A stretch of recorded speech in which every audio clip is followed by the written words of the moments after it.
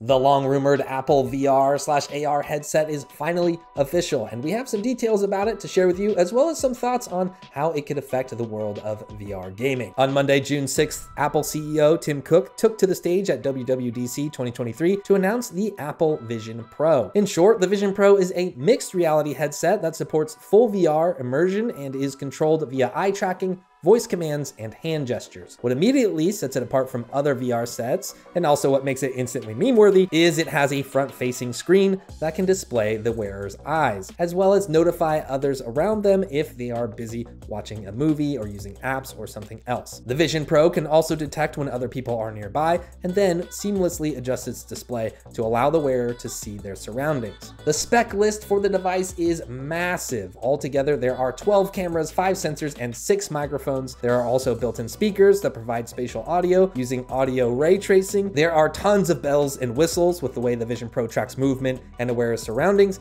In one demonstration, we see someone take a 3D object out of a messaging app and place it into their physical space. It even takes 3D photos and videos. Internally, the display is packed with millions of pixels and will reportedly provide more than a 4K experience for each individual eye. And for those who wear glasses, Apple has partnered with Zeiss to support custom inserts that snap into the headset magnetically, probably for a hefty price. The Vision Pro runs on Apple's custom operating system called Vision OS, and processing-wise, it utilizes a combination of Apple's M2 chip and an R1 chip, which was made specifically for the Vision Pro to process and play back images more quickly. As for the battery, Vision Pro doesn't have one built in.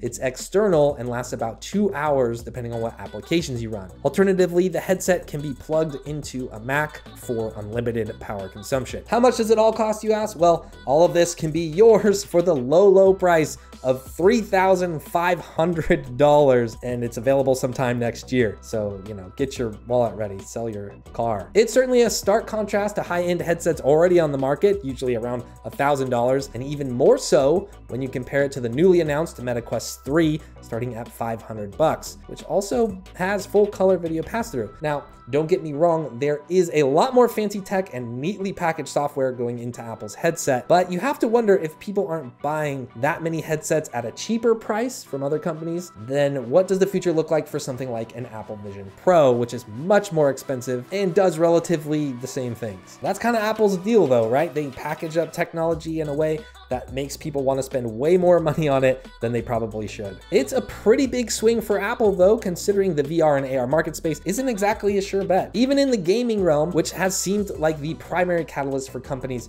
to make better and better headsets. Based on the WWDC 2023 presentation, Apple isn't courting gamers with a fancy new headset, but a general wealthy public who work from home or want to have more immersive passive media experiences like watching movies or just experiencing nature. The Vision Pro can be used to scan your face and create photorealistic avatars, but Apple's use case for the avatars, at least for now, seems to focus more on FaceTime or video chat applications than for roaming around in a three-dimensional world or metaverse. Apple has touted Apple Arcade and App Store integration for the device, and Unity, the widely used game engine, is being fully supported, so there will certainly be games, but there wasn't really a showcase or demo for a killer app or game that would make anyone want to spend $3,500. So yeah, the price point is really high, and it's hard to imagine people wanting to purchase a kind of goofy looking headset for work or even for watching movies alone.